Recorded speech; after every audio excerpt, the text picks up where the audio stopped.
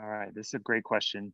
And it's very instrumental in this entire course. So we will continually see opposites attracting, like charges repelling.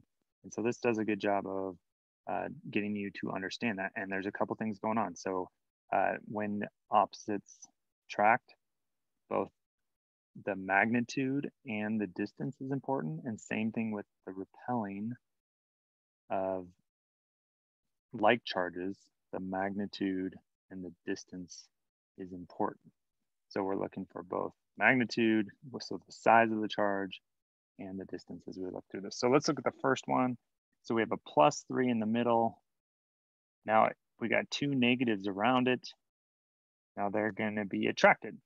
But again, the distance is the same. So we have 1, 2, 3 lines, 1, 2, 3 lines. But the magnitudes are different. So that +3 is more likely to be attracted to a -3. So what we're doing is clicking the way we think that green one will shift.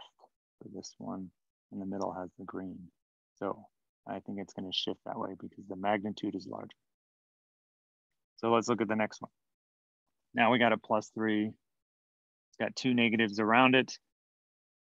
Here we got 1, 2, 3, 4, 5 lines. Here we got 1, 2, 3, 4 lines. So this one is closer and it also has a larger magnitude, meaning the +3 is going to be attracted to the -2 stronger than the -1, both for magnitude and distance. So it's going to shift that way.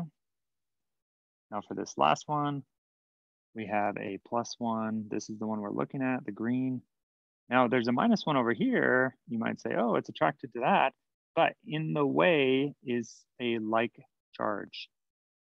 So it is going to repel from a like charge. And so it is going to shift also to the right to get away from a like charge. There we go. So paying attention to both, is it an opposite charge? That means attraction. A like charge means repel. It's going to repel from it. And then distance and magnitude.